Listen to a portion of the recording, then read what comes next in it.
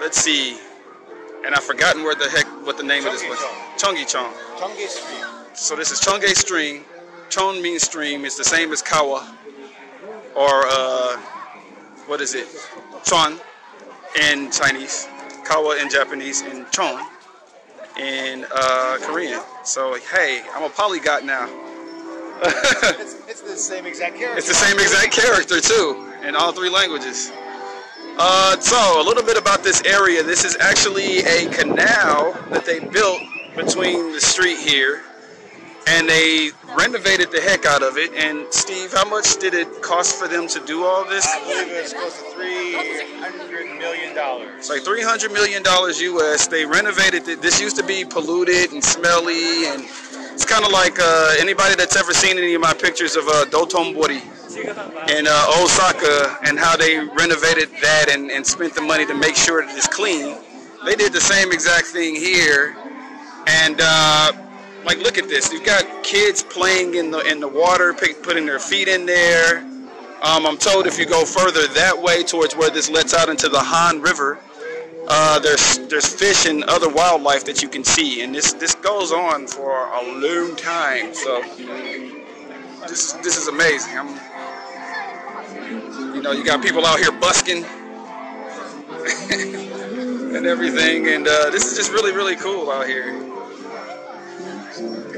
So this is what people do on a Sunday.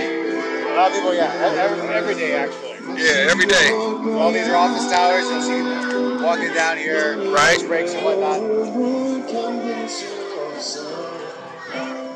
So again, Seoul is more than Samsung phones and Kias.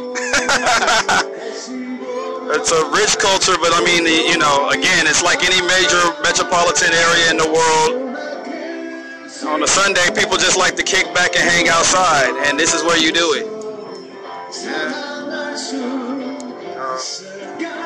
What's up with this artwork? Well, tomorrow's Buddha's birthday, so and preceding Buddha's birthday, there's always a lantern festival in Seoul. So the parade was last weekend, and now the lanterns are on display in the Cheonggi-cheong until after the Buddha's birthday holiday. Okay. And for those of you guys that are just tuning in, I'm going to try to come back here tonight when these lanterns are actually lit, so we can kind of see what this is. So please follow me and make a little mental note or do whatever you have to do. I'm going to come back here tonight with another group of people and make sure that I get these lanterns lit. But now this is really cool, though. If anybody has any questions out there for us, let us know. There's 3 people. No, now there's 4 people. Yeah. Started from the bottom and now we're here.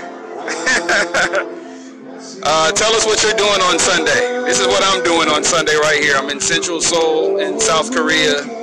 Just chilling. Doing something a little bit different.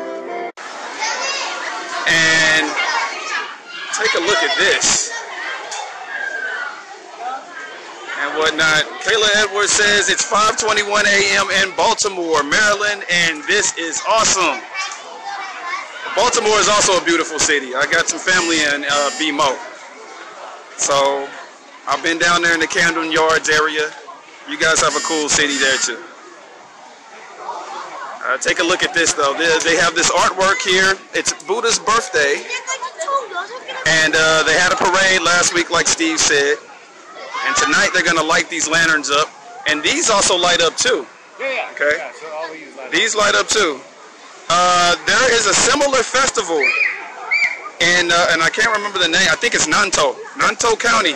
Yeah, Nantou County in Taiwan, where I used to live, where they do the same thing, except it's kind of like it's in the mountainside in the middle of almost nowhere.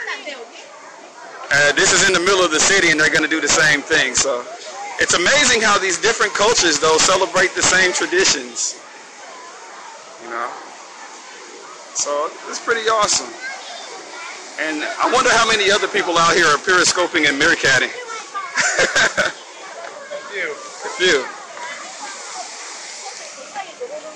So, yep. And of course, people's taking selfie, meerkat selfie. All right. So again, I'm here until tomorrow morning. If anybody has any questions about Korean. Get in here too. All right.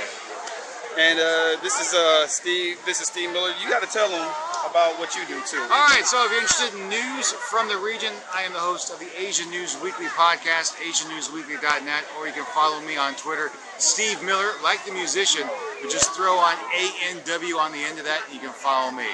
Okay. So Steve Miller ANW at Steve Miller ANW. Follow him. Really dynamic personality here in the region. He's based here in Seoul, but he covers a little bit of everything. All right.